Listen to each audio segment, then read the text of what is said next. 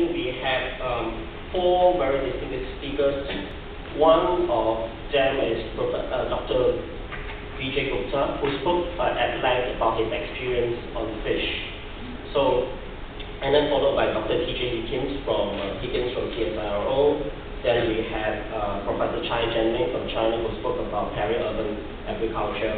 And we had Dr. Harvey from Monsanto talking about GM crop. So because of the odd one out and the importance of fish, I'm going to start off with what Professor Vijay Gupta's presentation.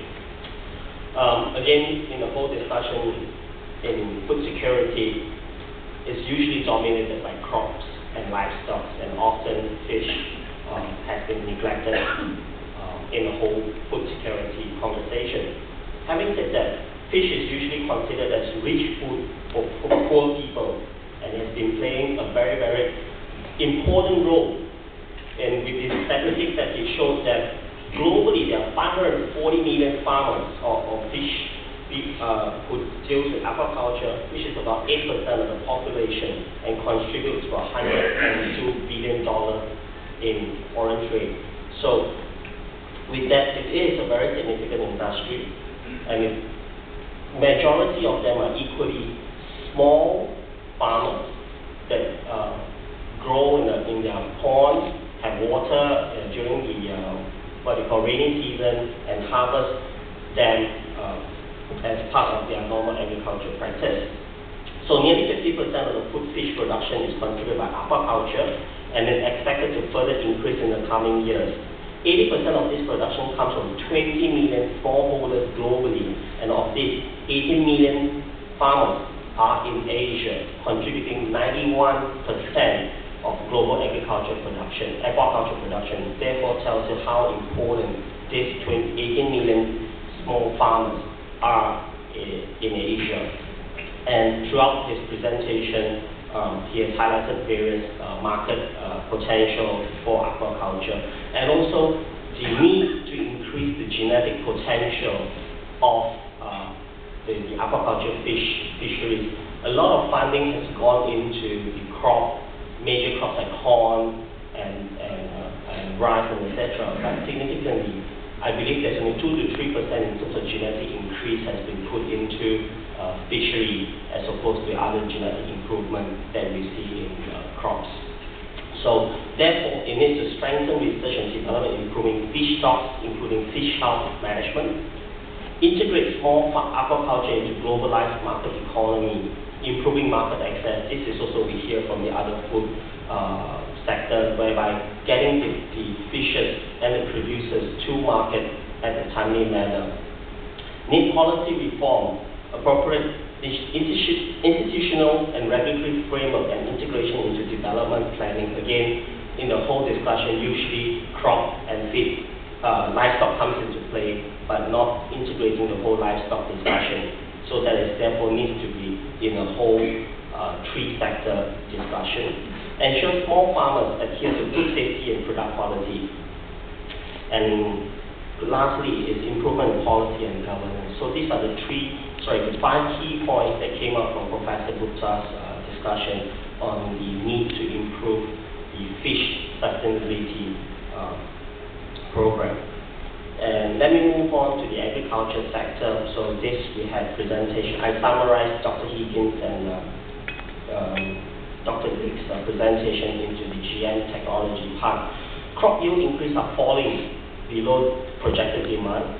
Yield per unit of land must increase, and or under cultivation must expand. Food and ecological security are intimately linked together, and we have to deal with both as we move together. So the question is, can high productivity be sustainable? When we heard this answer a few times over the conference last 2 days, lease land for most food, lease resources per unit food. New ag technology like GM can contribute to productivity increase, improve nutrition, resource use efficiently, and we don't yet know, but there's definitely a positive correlation with food security in the long term, because it increases yield, it can increase incomes, and reduce input to protect water, soil, and biodiversity. But with this new technology available, it needs a paradigm shift in the new regulatory regime. Today, in Asia, we only have one very, very good functional regulatory system. That is an example with the Philippines, whereby cultivation is really and continuously upgraded in terms of regulatory regime. So political and social changes need to occur in terms of acceptance also. Having said that, much greater investment in ag R&D in moving towards market-assisted breeding and improving agronomic technology needs to be further invested by various countries across the region. We have seen public funding of ag R&D coming down from in the 70s, in the 50%. Since the 70s, agriculture has reduced tremendously, and 50% of ag R&D originated from private sector. So R&D from private sector plays a significant part and continues to driving the improvement in genetic yield. What we're trying to say is that the public and private sector partnership needs to be further enhanced to improve the local genetics, bringing local germplasm, protecting biodiversity, and etc. Move it up to a localized crop to a more higher genetic yielding crop, so that they commercialize it and bring benefit to the local community, which is part of the Farming First agenda that we are just promoting. Then coming back to, as I said, the science-based regulation, farmers needs to access to high new technology, which is like GM. Therefore, farmers can't even access high yielding seeds and therefore not be able to achieve the yield and quality that they want. IP protection and enforcement, investment and innovation requires IP protection, and therefore the overall IP and protection enforcement regime needs to be further enhanced. Rural infrastructure, again, this is similar to the fish and the other market access and outreach needed to ensure farmers get the input at the correct timing, and also their produce gets into the market at the appropriate timing. Also, GM has a lot of tremendous debate over the past few years, and we need to have a basis on science-led public discussion, not to have emotional discussion.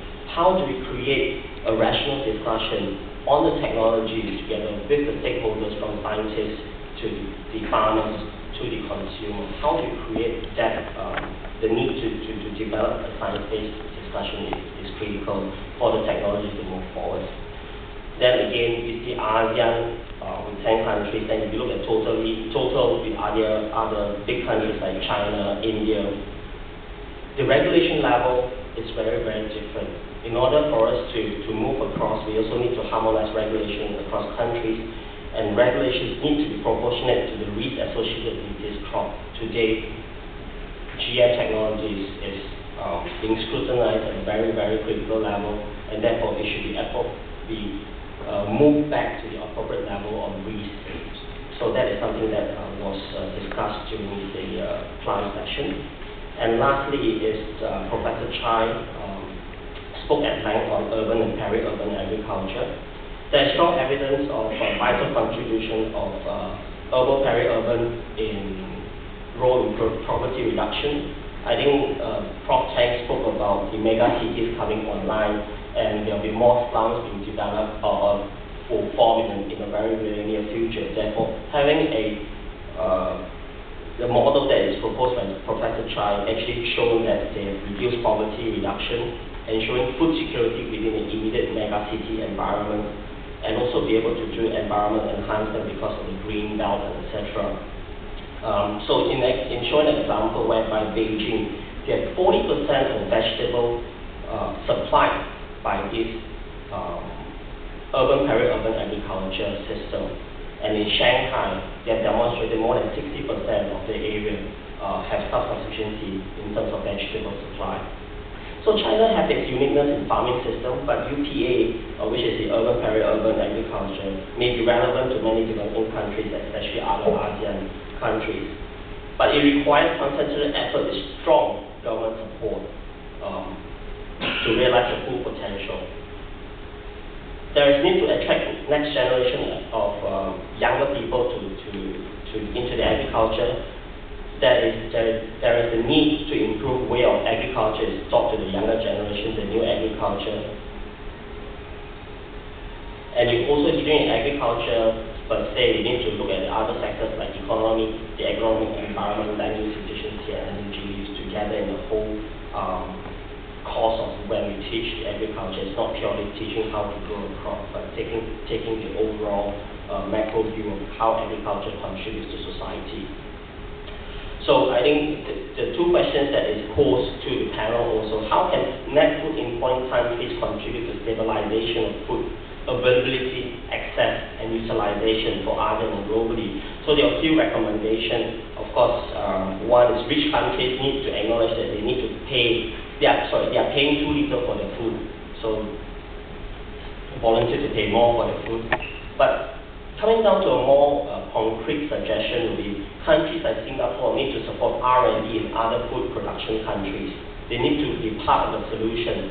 They can't just reap the benefit of other countries, and therefore need to invest in agricultural productivity in the regional countries. For UPA, Singapore can be an experimental hub for all this innovation and technology, and therefore, I think Singapore has already started to embark some of the vertical agriculture systems, so it may be the next challenge to how Singapore government will take this on as a national agenda to promote urban, peri-urban agriculture. So this is the brief summary of what came out from session 2. Paul, back to you. Thank you very much, Jeremy. This was very comprehensive report indeed. And again, I would urge the audience, as you listen to the moderators,